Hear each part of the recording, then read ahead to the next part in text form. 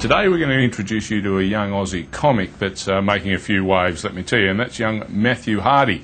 He's just brought out his first DVD. There it is, Matthew Hardy Live. It's called I'm So Australian, and it's got a little bit of a cricketing flavour to it. Let's have a look at Matty Hardy and some segments off I'm So Australian.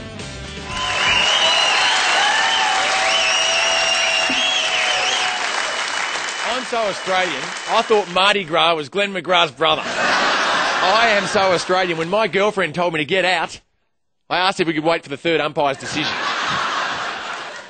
Tony Greig is so Australian that if Ricky Ponting sneezed, he'd cut up the tissue into 500 pieces and sell it with a commemorative certificate of authenticity.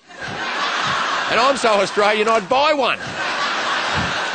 Ricky Ponting is so Australian, his nickname is Punter. Lucky Warney isn't nicknamed after his hobbies, eh? I'm so Australian, I once met Don Bradman. Yeah, but I didn't recognise him because he wasn't in black and white. I'm so Australian, I reckon the greatest classic catch of all time was when Michael Clarke got Lara Bingle. How is she? I am so Australian, I love Andrew Simons. So much that I've asked my girlfriend to wear white lipstick so I can pretend I'm pashing him. I'm so Australian that when Mark Taylor struggles to say the word plasma in those TV commercials, I pretend not to notice.